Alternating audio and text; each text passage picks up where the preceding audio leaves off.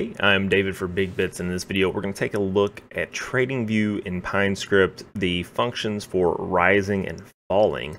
If you're not familiar with these functions, what they do is they allow you to quickly just call a single function to tell you if a certain value has been rising or falling over a certain period of time. Recently, there has been a change to how they function. I'm going to go over exactly how they differ now and how it actually functions now. So that's something to keep in mind. So first of all, I have created a script here that we're going to go over and explain all of this later. But if you want to take a look at my other scripts, you can always check out my profile on TradingView.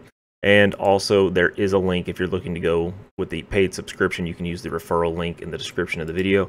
You can get $30 towards your purchase on your paid plan, and I get $30 as well. But today, we are going to be focusing here on the rising and falling functions. They were modified here recently, and one of the things that you should be keeping up with if you're going to try and keep up with Pine Script and all of the changes is the Pinecoder Squawk box on Telegram. Now, I don't admittedly get to this as much as I would like to, but when I do see something here, it's oftentimes very important. Now, there was a new behavior to how rising and falling worked. Now, you can probably read this for yourself, but I'm going to explain it because the wording is perhaps a little bit confusing.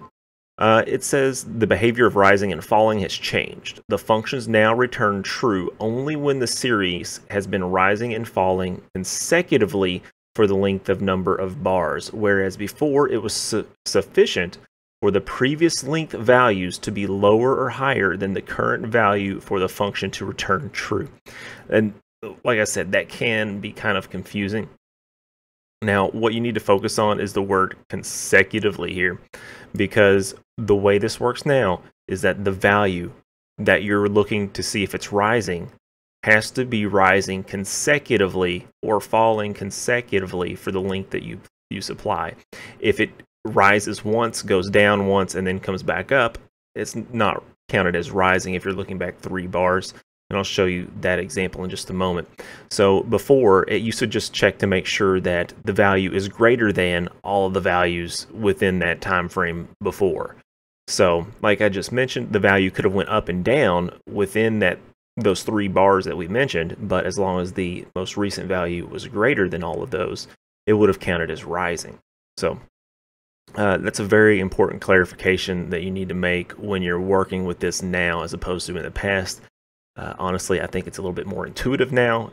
It was kind of odd how it worked in the past based on their wording here. It's not something I actually used a whole lot because I used some other methods to do these things, and I didn't really look for consecutive rising and falling. What I would usually look for were frequency, I should say, like 8 out of 10 times something happened instead of 10 times in a row.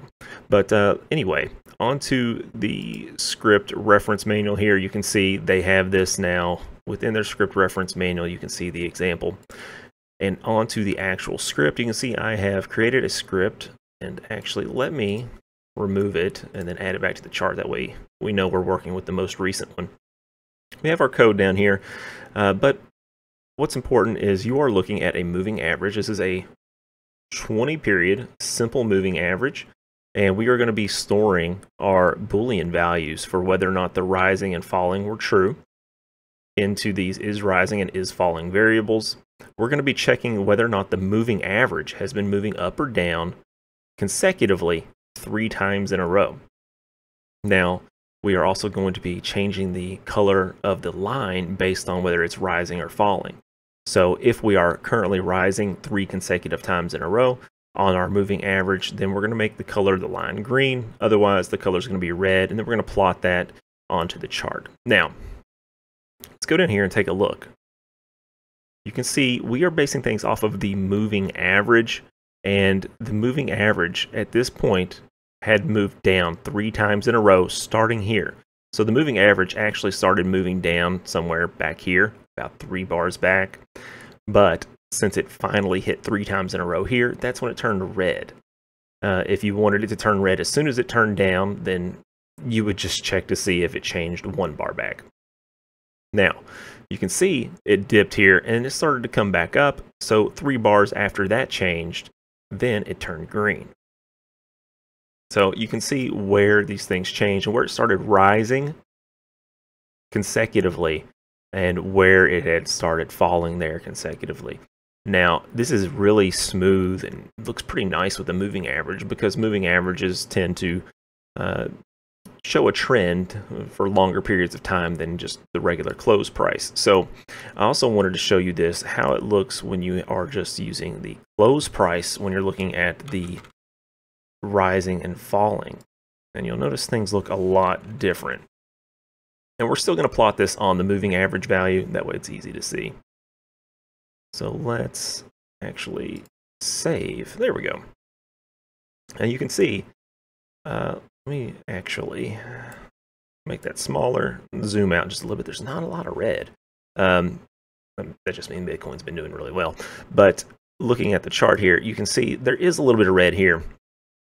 And the only reason is because the close price ended lower 3 times consecutively. So started here, it was lower, lower, lower. And that's why the line turned red going into that bar. And then, of course, it happened one more time into this one. So it turned red going into that bar. The price closed above it. So at that point, then it is no longer consecutive. The closing price is no longer consecutively lower. So the line is not red. It obviously isn't consecutive 3 times up in the closing price here. So it just is white, our default color. Now you can see here on this candle, and remember, when you're plotting these lines, the line turns that color and basically going into the bar that it's set for. So it can be kind of confusing. And a lot of times when I do this, I like to use circles. So maybe that's a better way to do this. But for now, it just helps to kind of explain what we're doing. You can see we have the consecutive close here above that one and above that one, which is also above that one because that candle is red that closes down there. So hopefully you can see kind of the difference on how these things actually work and where you might be able to use this in your code as well. But I think that's going to be it for this particular video. There is a really exciting feature, well, maybe not even a feature, but a product, I should say, from TradingView. That is a desktop client. I have just started looking at this. I'm going to play around with it just a bit, but if you go to the Squawk box, you can see that it is a beta. To me, it kind of just looks like a web browser built into a desktop application, but hopefully it will provide some resource benefits that where when you're in Chrome or Brave like I use, that it's kind of like a memory leak. The memory usage just keeps going up and up and up, and it's just really inconvenient on your system resources, especially if you don't have a lot of RAM. I happen to have a decent amount, but even then, after a while, it gets to where it bogs down the system, especially when we're doing other things such as recording videos and other sorts of automation on the computer here. But like I said, that's going to be it for this video. If you like this video, you're interested in TradingView and Pine Script, please leave a like on the video. That helps me a whole lot. I appreciate that. But if you like the video, why not go ahead and subscribe while you're down there? That also helps a lot. And you get videos like this when there's updates on TradingView and changes on the code and things like that that are going on. Hopefully, we'll have quite a few more videos here soon. But that's it for now. Thanks, and hope you all have a great day.